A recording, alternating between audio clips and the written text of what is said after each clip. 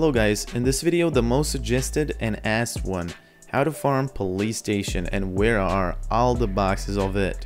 Honestly, police station is all about sneaky beaky like.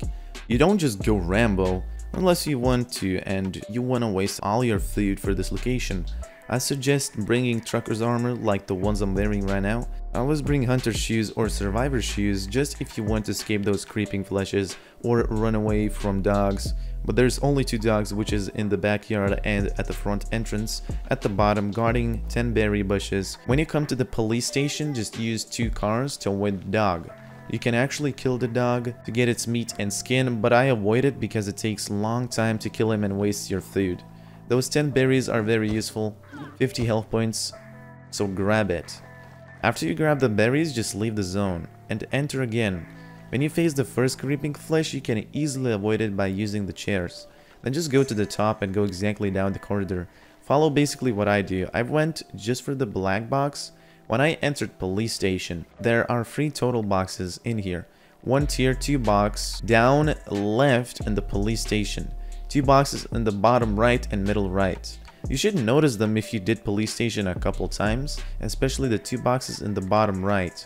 But the hidden box is actually not worth it because it's not a black box and it has 3 creeping fleshes guarding the box. So only get 1 black box which has the top and rarest loot in the game. Always go for black boxes only if you wanna do it fast. But anyway, police station isn't that hard, but they actually even nerfed it in the nearest update they did, the bunker update.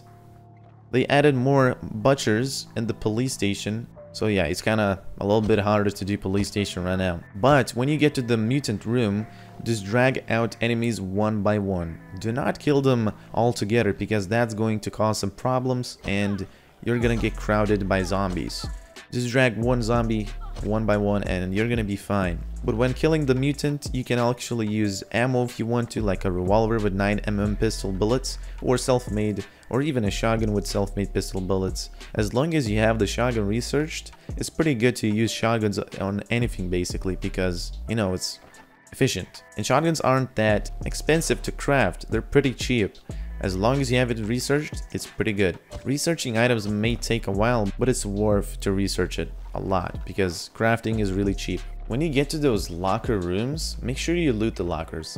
It contains triggers, metal scrap, and research parts. It doesn't contain 20s and 50s of research parts, but it still adds up to your collection of the research parts, doesn't it? Still, better to grab it, nothing won't happen. If there's a creeping flesh inside the room, screw it. Don't get the lockers, go for the mutant. These creeping fleshes might cause problems, but a machete will destroy them.